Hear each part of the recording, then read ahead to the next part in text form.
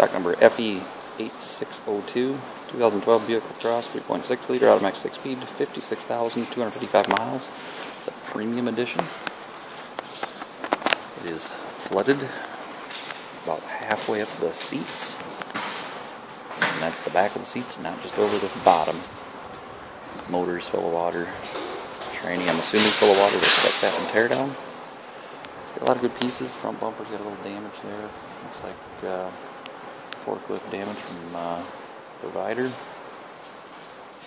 Body's in pretty good shape. Hood's usable.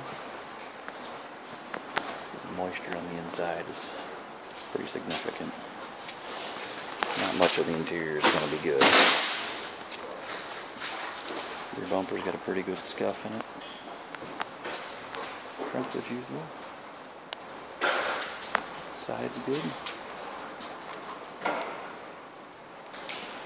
Got some sticky paper or tape stuff on the window, so that's just a film on the doors.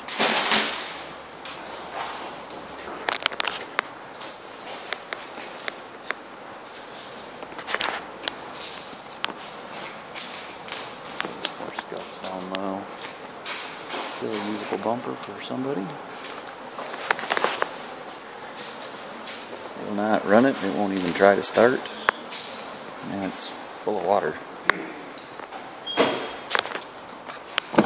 Inside, power windows, power locks, power mirrors. On a gray, dark, I'd call it black almost. Just call it black.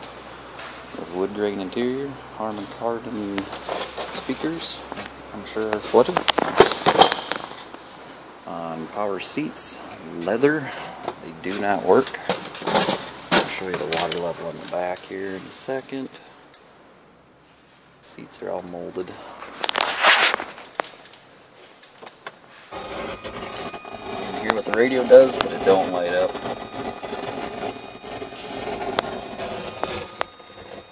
There's miles.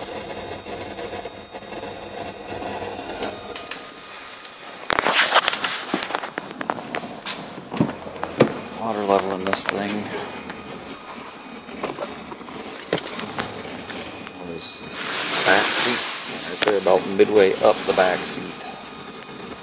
So put that in perspective, it's right about here on the back seat, which is